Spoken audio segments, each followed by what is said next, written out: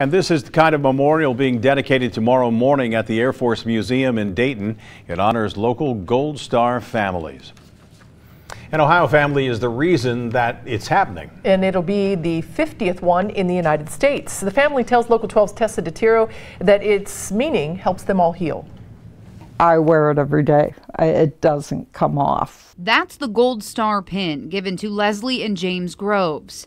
It's been 5 years since their son, James III, made the ultimate sacrifice.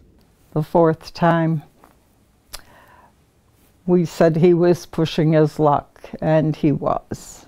He joined the Army right out of high school. Leslie remembers James asking that if something ever happened, he wanted to be buried at Arlington National Cemetery. Well, you're earning the right to it by being overseas.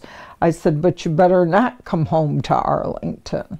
James was killed serving in Afghanistan. He left behind a wife and 2 sons. The Groves work through their pain by talking to other Gold Star families. Or somebody says a phrase or turns just so, and it takes you back to that moment. For the last year, they worked to bring a Gold Star monument here. It does honor my son, and anything that honors him, he has well earned, and so have all the others in the area. It's hard for them to visit Arlington. Now they're thankful to have a place to visit that's a symbol of his service.